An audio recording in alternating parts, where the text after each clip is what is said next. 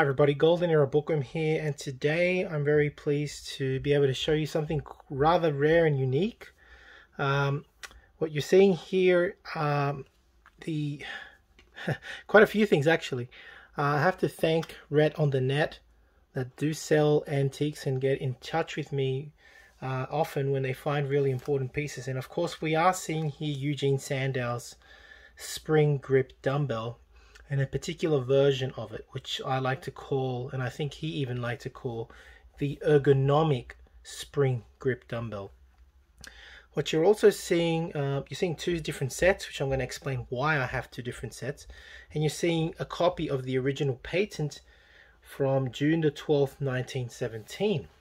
As well, I've got, for reference, a copy of Strength and How to Obtain It, one of the revised editions that came out later, and it actually has information on the spring grip dumbbell, which I want to talk about first.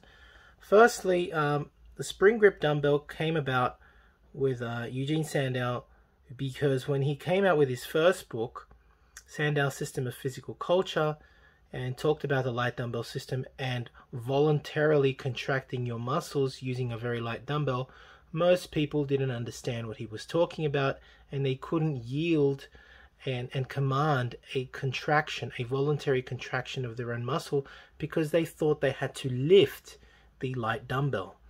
Instead, Eugen Sandow came out with the invention and patented, and here is actually the information found in the revised edition.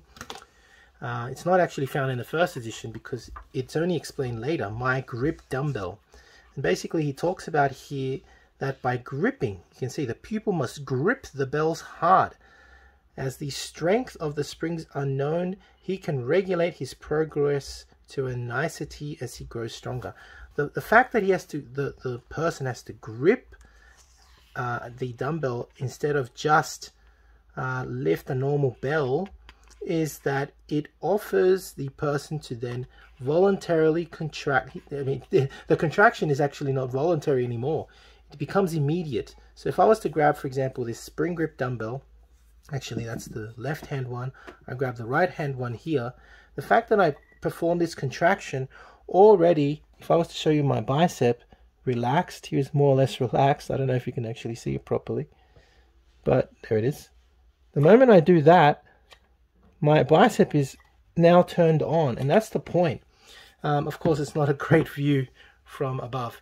The idea is that when you grip the dumbbell, your arm, for example, immediately contracts all of your arm, and that's the idea of using the spring grip dumbbell. It takes the whole idea of using my mind to voluntarily contract the muscle to just doing it. By gripping it, your whole arm becomes tense, and then you can actually perform the light dumbbell system effectively. And he, of course, was marketing it in his new book, and there it is. That's the first one he came out with. He patented that as he patented this dumbbell, of course, as well. But later on, he found that, for example, that he added a bell to the second patent of his dumbbell, which, because a lot of people didn't know that they had to squeeze it all completely closed, and when you heard the bell go off, that meant you had closed the dumbbell. That was his second patent. His third patent was this ergonomic dumbbell, because it fits into these grooves here. You can see there's a groove here. This side, which is marked left with L, fits right snug into the palm of your hand, and these grooves here match perfectly with one's fingers. What I'm holding here is a pair of the commercially available spring grip ergonomic dumbbells. But what's so special about these? Well, these, again, thank you to the people from Red on the Net for getting in touch with me. They sent me a nice little card. Hi Carlos, hope all is good and you enjoy this new addition to your collection. David, I think his name is. Thank you very much, David. What these represent right here, and they are in much better condition, are actually what we think to be prototypes. Sandow's likely original prototypes, and I tell you why. If you turn them around, this is the left side, for example. You can see that it's slightly different. I'll take the right one away. The grooves are slightly different and probably a little bit too sharp for the public. These are rather smoother and therefore even more ergonomic, right? There is no sign here that it says left on the original prototype. The commercial ones later on show you which one you grab on the left, and then if I take the right hand one, same thing. This is the right hand one with that sharp edge, and it shows you which one goes on the right. And if I turn them both around, you can't see that R mark at all, right? So the fact that firstly the edges are a little bit sharper, there are no markings indicating left or right on these bells. They obviously have not been used as much, therefore in much better condition, as opposed to these much more rusty ones that have obviously been used to death. And finally, one other thing. If you look on the inside of these bells, let's say we look here, the commercial one you can clearly see has Sandow. Just make sure you can see that. There you go. Hope you can see that. Has Sandow. Let me turn the light on this thing that I'm actually using. I hope it works. Hang on. There we go. Let me turn it to a really bright setting. Can you guys see that? I hope you can. There it is. Can you read that? It says Sandow, right, on the inside. And that was typical of all of these bells. You had Sandow's markings on the inside, right? If I grab, this is the left-hand one, right? The left-hand one, yep. And if I grab the left-hand one on this side, there is clearly no marking at all, right? Nothing on either side, which indicates again that this must have been a prototype. So this is rather a special addition to my collection, because we believe that finally I have found an original prototype. I have to admit, I like the prototype even more because I find that the groove here fits even better to my hand than this one. It's also slightly heavier, actually. It is way more heavier. This seems more like 3 pounds, and this one seems more like 4 to 5 pounds, right? Obviously it's got more springs too. But yeah, basically we believe, David and I from Red on the Net, that we have acquired here a very rare prototype from Eugen Sandow's ergonomic spring grip dumbbells. Very, very unique piece. I just want to show you now the copy of the patent here. Patented June the 12th, 1917. That's actually about a month and 105 years ago. Right, so you can see the construction of the bell. The grooves here match the figure very clearly.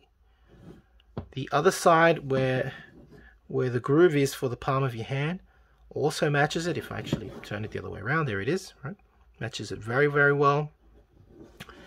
And it shows you the construction on the inside as to how these springs are located and the mechanism that causes them to allow you to actually grip them, and as you do, the springs contract, and the pin inside actually goes from one end to the other and slides in and out the grooves.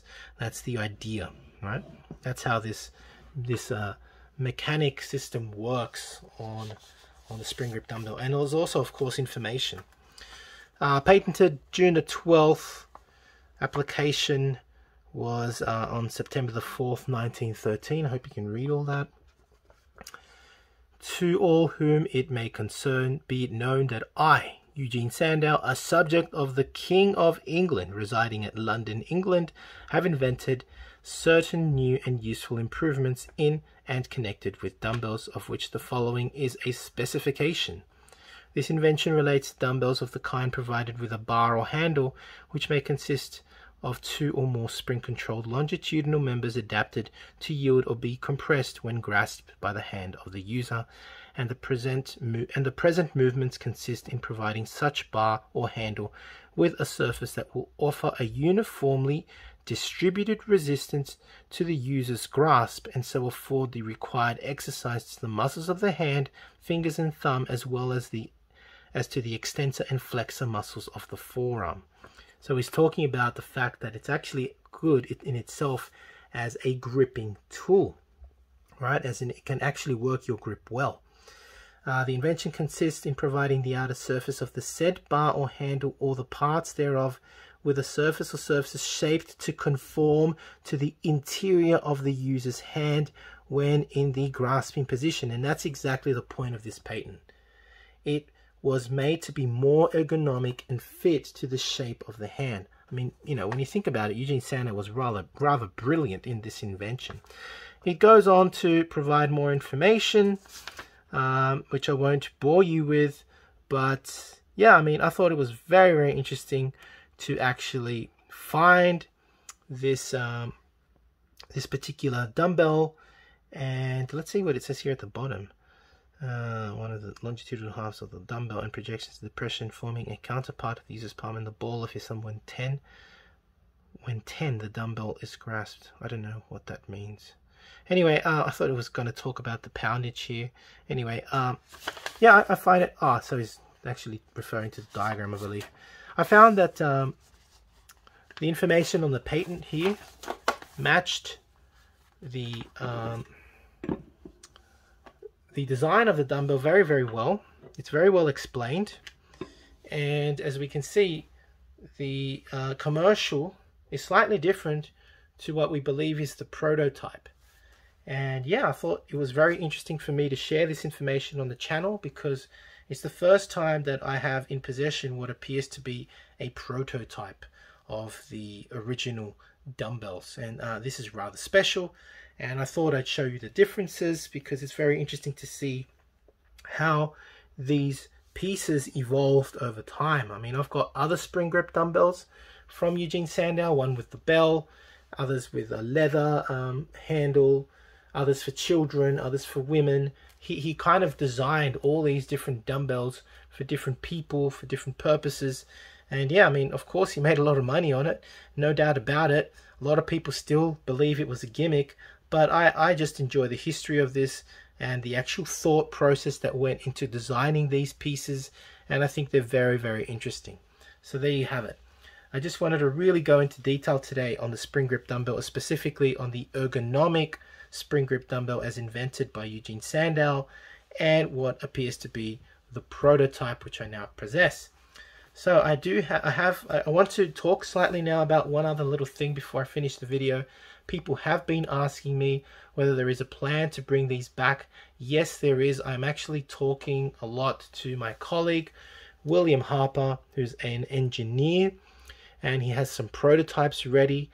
We are planning on bringing this dumbbell back and selling it with the course so that people can actually purchase these at a more affordable price than what you would normally have to pay. I mean, these go for sometimes, you know, hundreds if not thousands of dollars online, a good piece. And most people don't want to get a rusty one because they don't work very well. And we are thinking of reintroducing this back into the market for those people that want to get you know, into an athletic shape, to have just basic well-functioning muscles. They can practice these basic calisthenic movements.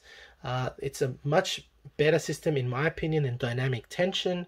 It's excellent for people that want to rebuild their bodies like I have. I've used the light dumbbell system.